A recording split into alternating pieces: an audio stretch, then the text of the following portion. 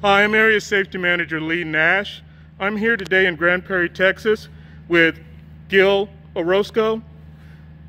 We want to demonstrate rear swing on a forklift. So when you turn the steering wheel on a forklift all the way to the left or to the right, there is a whipping action of the back end that you need to be aware of. We've got a blue tape line down, and we're going to see how far this particular forklift drips over that blue tape line to see how much rear swing it has. Gil, go ahead and start up the forklift and make the turn.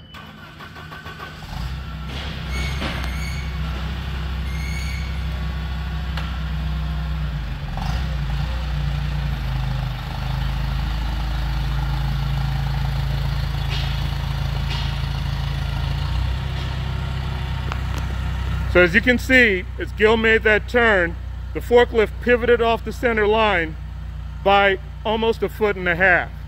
So when you're maneuvering through a warehouse as a forklift operator, you don't just want to be concerned about what's going on in front of the lift, but also back behind.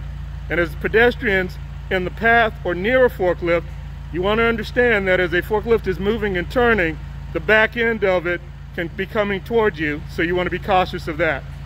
Thanks for your help today, Gil.